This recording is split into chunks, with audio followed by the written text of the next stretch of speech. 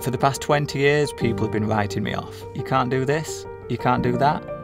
You've got to fight every day to prove people wrong, because when you're blind, everything's different. I was diagnosed with retinitis pigmentosa, a rare genetic disorder where your sight degrades over time. The diagnosis came at a really difficult time through my teenage years. You're left questioning the rest of your life. Am I going to end up in a relationship? Am I going to get a job? Am I going to have kids? I had to find something to give me focus, to sharpen the mind, to provide purpose. So I took up ultra running. It proves to people what I'm capable of. It helps change perceptions of what the blind can do. The trail makes me feel alive. It's like a kaleidoscope, it has many complexities and it's always changing. It's a proper challenge and it gives me a true sense of achievement.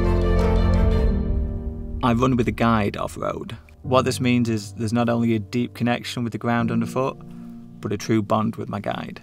And that's powerful. Running really made me believe in myself and what I was capable of. I hope others take inspiration from this, whether you have a disability or not. If you put your mind to something, you can do anything. We all have our own trail to run, so get out there and conquer it. I'm Simon Wheatcroft, and this is my story.